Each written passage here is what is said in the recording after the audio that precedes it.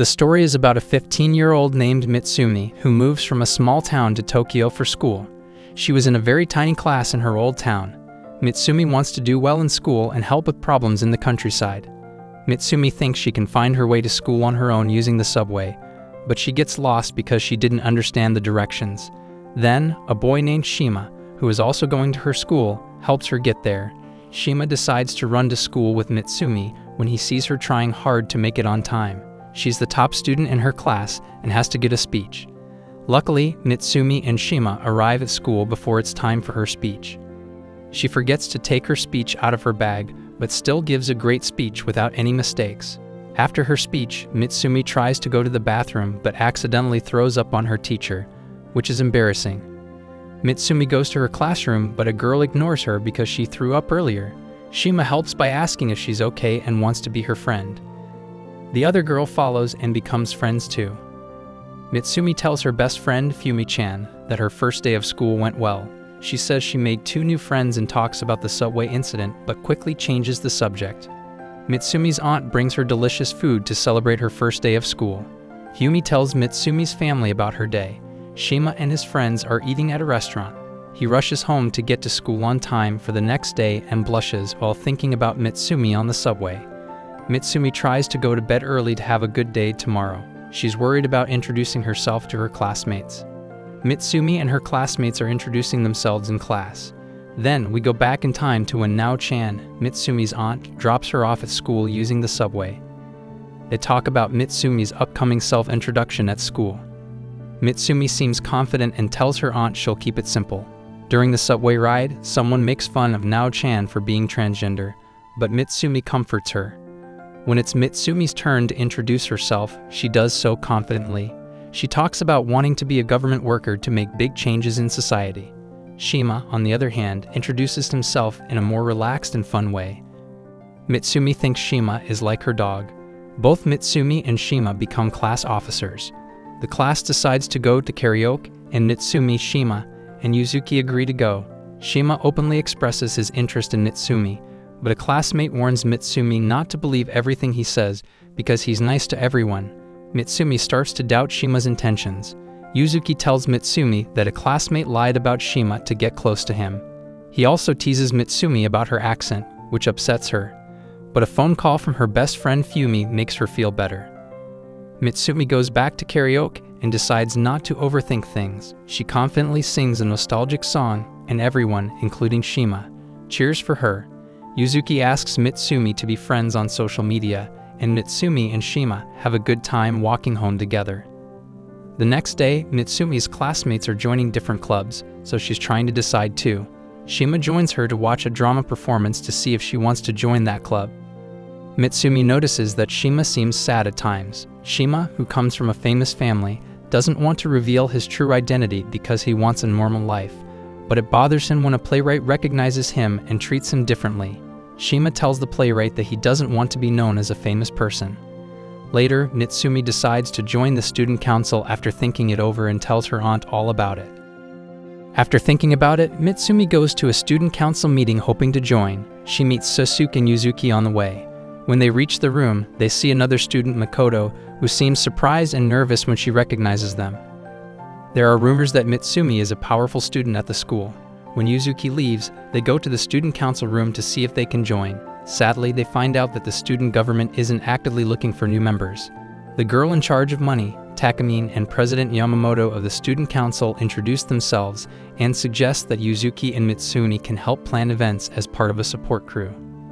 Takamine tells Mitsumi that the duties can be stressful sometimes but won't harm her schoolwork. Mitsumi is worried about managing her time. Mitsumi talks to Makoto and asks if she wants to go to Starmax Coffee House with her and Shima. At first, Makoto is nervous, but she quickly feels comfortable with her new friends. The next day, Makoto greets Mitsumi at school and invites her to a movie. Other kids in the class overhear their conversation.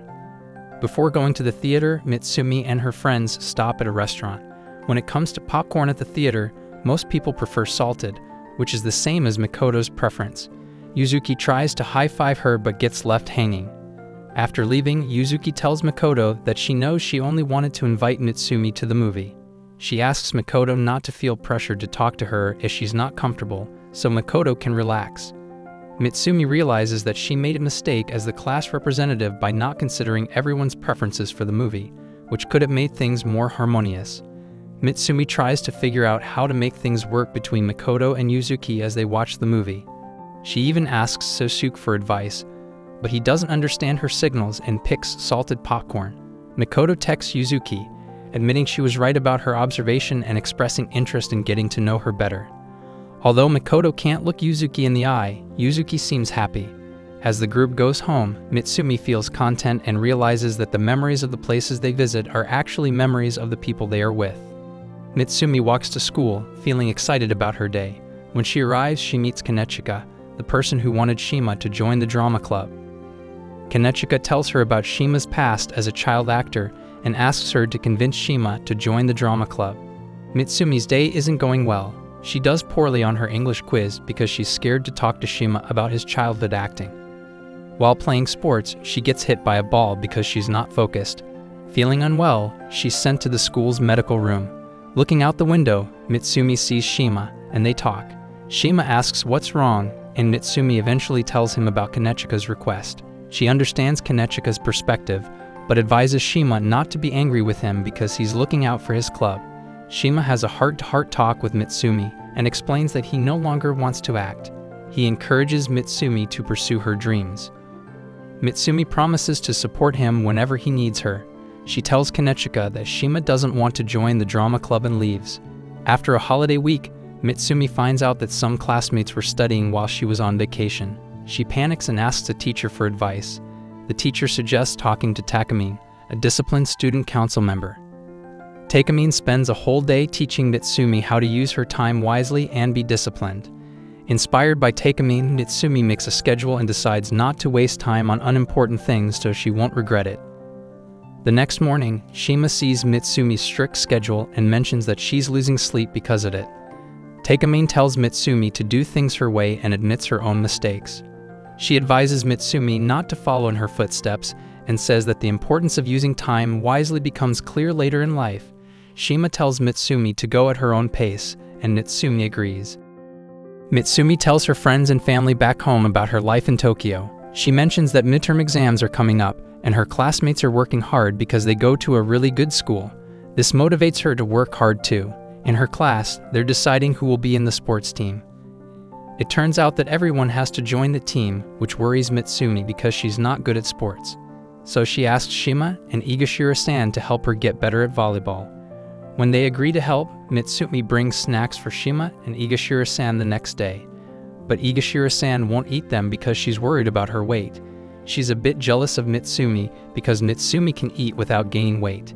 Igashira-san is also jealous of Mitsumi's friendship with Shima.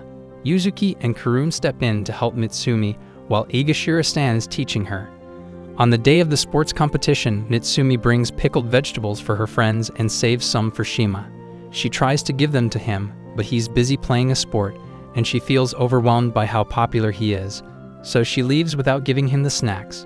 Mitsumi meets Senpei, who tells her that Shima might be feeling lonely because of his fame. Mitsumi remembers all the times Shima was there for her. Despite her fear of upsetting the other girls, she decides to cheer for Shima during his game. She also gives him the pickled vegetables after his match. Before going to school, Mitsumi talks to Fumi on a video call. Fumi tells her that she likes a boy, and Mitsumi asks her what being in love feels like. Fumi says she gets really anxious when talking to him and worries about saying the wrong things. Later that day, Mitsumi and her classmates find out about upcoming tests. Mitsumi is determined to do well because she wants to go to a good university. Then Mitsumi hears that Shima didn't come to school that day. She also hears rumors that he often skips class and doesn't care much about school. This worries her a lot, and she has nightmares about him not coming to school anymore. The next day, Shima comes to school very late and explains why to the class. Mitsumi is still worried about him. They start talking when the teacher asks them to stay in class for a while to organize some papers. Mitsumi shares her worries but has a hard time controlling her emotions. Shima tells her that not everyone cares about grades like she does, and she runs away from the conversation. Later that day, Shima talks to a friend about how guilty he feels and explains the situation. Meanwhile, Mitsumi can't sleep because she thinks she's to blame for Shima's behavior. The next day, Mitsumi asks Mika for advice. Mika tells her that as long as she made her point clear, it's okay to stick with what she said. Mitsumi realizes she didn't really know what she wanted to say to Shima, and this makes her feel introspective and critical of herself. After thinking about it, Mitsumi meets Shima to talk things over. They both seem confused, but Shima decides to put their differences aside and apologizes for being rude the day before. He starts to walk away in a hurry. Mitsumi stops him and admits that she acted that way because she wanted Shima to come to class more often since it was boring without him. She feels embarrassed and tries to leave. Surprisingly, Shima stops her and explains that his family is distant, so he often spends evenings at his friend's house. He also mentions that during the third year of cram school, he was out late a lot. Shima reassures Mitsumi that he's not as much of a mess as she might think. He also says that he was more upset that she believed the rumors about him that other students spread. He doesn't mind if people gossip about him, but he doesn't want Mitsumi to take it seriously. After they reconcile and share a laugh, Mitsumi can't help but keep looking at Shima because she suddenly feels exposed. As Mitsumi goes home and thinks about Fumi's thoughts on love, she decides to call her childhood friend right away. But the story is not finished yet. Comment down for the next part to find out what happened next.